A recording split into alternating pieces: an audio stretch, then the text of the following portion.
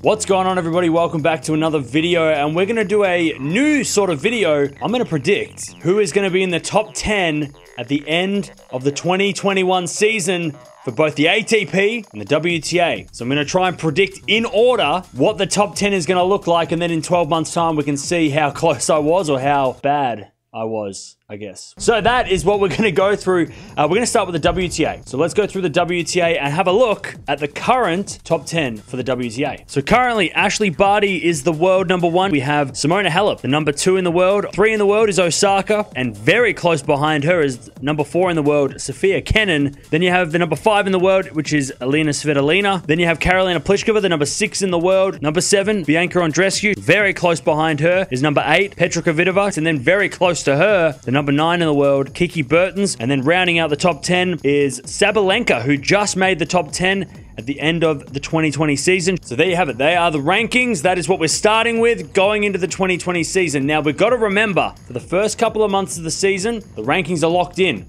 They don't change until I think about March, when the rankings go back to normal and players can start losing points. So that's what I'm going to base my predictions on. So let's get on with the predictions. I think the number 10 in the world for the end of the 2021 season is going to be Elina Svitolina. So I think she stays in the top 10 in 2021, but I think she will drop down 5 spots because she's currently ranked 5 in the world. So I think she's going to drop. She does have the semifinals of Indian Wells 2019 protected. So because remember that event's being cancelled or being postponed. She does have some points she can gain in Madrid and Miami, which are huge events on the WTA. But the problem is with Svitolina, she has to defend semi-finals of Wimbledon, semi-finals of the US Open, and the WTA final that she made in 2019. All of those events she had good results in 2019. So she has to defend a lot of points from about June or July onwards. She might have to win a major to get any higher, but that's why I think she's going to drop down to 10. Okay, going on to the number 9 player by the end of 2021, I think it's going to be Bianca Andreescu. So she didn't play at all in 2020. We haven't seen her play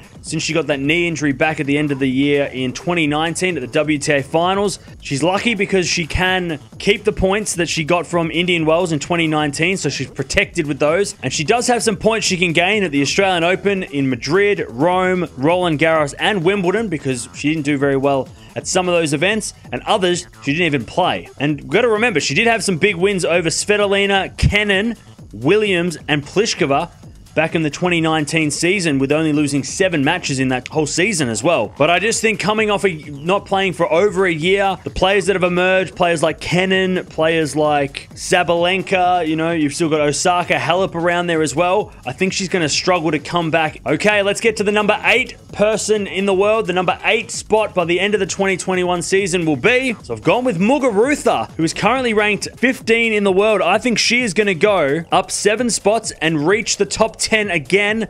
She was a former world number 1, of course. She's a couple of Grand Slams titles under her belt. She has the 2020 Australian Open final protected points. So that's why I'm picking her to really make a rise, because she has those points already protected, and she has a lot of points that she can gain in tournaments like Miami, Madrid, Wimbledon, Cincinnati, Canada, Wuhan, and the China Open, which she didn't do too well in 2019/2020. So she can get a lot of extra points. And don't forget, in 2020, she beat Halep, Azarenka, Svitolina, and Bertens. So there's some big names that she beat. All right, so let's get straight into the number 7 in the world by the end of the 2021 season. I think it's going to be Serena. I think she's going to get back into the top 10. She dropped out of the top 10 at the end of 2020 because Sabalenka finished strong. But I think she's coming back. She's got the quarterfinals of the 2019 Australian Open under her belt that's going to be protected. And she can also do better if she does, you know, win that tournament or get to a final. And she also has points up for grabs at Roland Garros, Miami, Cincinnati, Rome, and Madrid. So a lot of the clay court season, if Serena plays those tournaments, she's got a lot of points she can gain to push her back into the top 10. The only downside is she has to defend points at Wimbledon from 2019 and also the US Open from 2019 as well. But Serena's a GOAT, so we know that she could win any tournament at any time. She also doesn't play that many tournaments, so if she has a bigger schedule next year and plays a lot more matches, she's going to get a lot more points. So I'll put her at number 7. Let's get to number 6 now. So number 6 might be a little bit of a surprise for you guys. I put Sabalenka at number 6. And the reason I've put her at number 6 is because she's coming off 2 titles to end 2020. She finished after the French Open. She won 2 titles back-to-back on hard court. And she always finishes strong. And she has so many points. If she does make a very good run at one of the majors, she has so many points she can make up. She has points at the US Open, Wimbledon, Miami, Madrid, Australian Open, China Open, Canada, and Roland Garros. So they're the biggest tournaments in the world.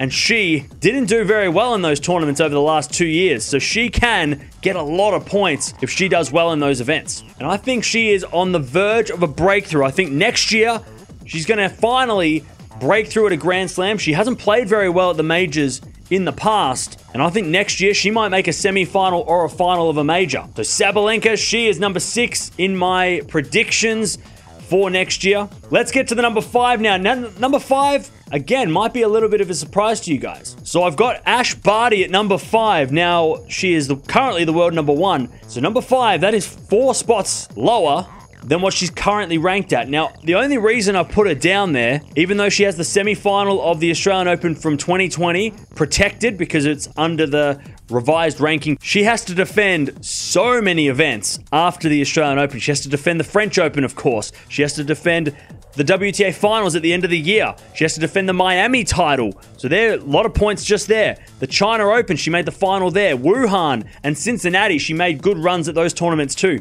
So she has a lot of points to defend, and I don't know if she can do it. However, she does have a lot of points she can make up. She can make points up in Canada. She can make points up in Rome and Doha, but she has a lot more points to defend than she does to gain in 2021. All right, so Ash Barty slots in at number 5. Let's get to the number 4 player in the predictions. And this one might be a little bit controversial. Some people might not like this one, but I put at number 4, Karolina Pliskova. Now, a lot of people put a lot of confidence in Pliskova, and she lets you down every time. She always lets me down when I put faith in her, so hopefully that she does not let me down. The reason why I picked her to be number 4 in the world by the end of the 2021 season is because she has a new coach, Sasha Bain, who is the former coach of Naomi Osaka. He was also a former hitting partner with Serena Williams, so he is a great get as a coach for Pliskova, and I think it might just lift her to the next level. She also has protected points at the Australian Open from 2019 when she made the semi-finals there, so she doesn't have to worry about doing well in Australia. She can warm up there, and then later in the year, she has points that she can make up at Madrid, the French Open, the US Open, the China Open, and also Doha. So there's a lot of points that she can take from those events. Now, in order for her to get to number 4, she's going to have to probably make a semi-final or 2 at the Grand Slams, or even win one. So Pliskova at number 4. Let's get to the number 3 player by the end of the 2021 season. I think the number 3 player is going to be Naomi Osaka. So currently, Osaka is number 3. So I think she's going to stay in that spot. She got the Australian Open title of 2019 protected, and she has some really big tournaments that she didn't do well in over the last 2 years. Wimbledon, the French Open, Miami, and the WTA finals. She has a lot of points up for grabs if she does well in those events. Also, we can't count out the fact that the Olympics are being played in her home country, and no doubt she's going to play the Olympics because she's the biggest star in Japan, well, one of the biggest stars, and you get ranking points for the Olympics. So don't count Osaka out at winning maybe a silver or gold medal at the Olympics, with a bunch of ranking points coming there as well. So I think she'll maintain her ranking. I think she'll stay solid. So Naomi Osaka at number 3. Let's get to the number 2 player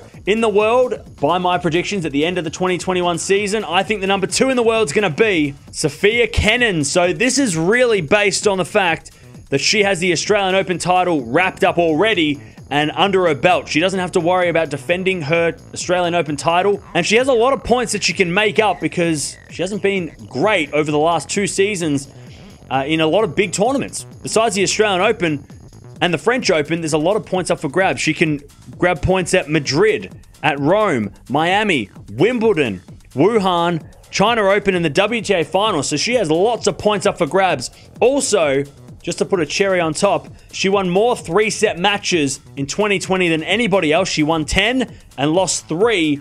So you know that she likes to fight it out and she likes to go the distance in her matches. And that's why I'm putting my faith in her to get to number 2. She's currently number 4 in the world. She was the player of the year in 2020 as well. So keep that in mind. That's my prediction. Now, the world number 1. Who's it going to be? There's not too many names left. And I think the world number 1 by the end of the 2021 season is going to be Simona Halep. But it's going to be a tight race. Like I said, I think Kenin might be able to get that number 1 ranking, but I'm going to stick with Halep. I think Halep has more experience, and that's the difference between Halep and Kenin. Simona Halep in in the Australian Open of 2020 made the semi-final, so those points are protected. And also, she has some points to gain in some big events, including Cincinnati, the China Open, and the WTA Finals. Now, we know she has to defend the Wimbledon title, which is a big title to defend. It's going to be tough for her to defend the biggest title of her career, arguably. And also a couple of those other tournaments. Rome, she has to defend that as well. Also, she won more titles in 2020 than anybody else. She won 3 titles, and she only played 6 tournaments. So 50% strike rate, that is not bad. But I just think, and I've said this for 12 months now, that Simona Halep on her day, playing the best tennis she can beat anybody in the world. But the fact that she played 6 tournaments in 2020 and she won 3 of those, that's what a world number 1 does. All right, so let's go through the full top 10 by the end of 2020. This is my predictions. Svitolina at number 10. Andreescu at number 9, Muguruza at 8, Serena Williams at 7, Sabalenka at 6, Barty at 5, Pliskova at number 4, Osaka at 3, Kenin at 2, and Simona Halep will be the world number 1 at the end of the 2021 season. Let me know down in the comments below. Do you like the list? Do you hate the list? Let me know who you would change. If you don't like one of the players, some people might think Pliskova is too high. Let me know who you would replace her with. And also let me know down in the comments below what your top 10 by the end of 2021 is going to be. I want to know what you guys think, but that's my predictions. We'll revisit this in 12 months' time, and we'll see how many I got right.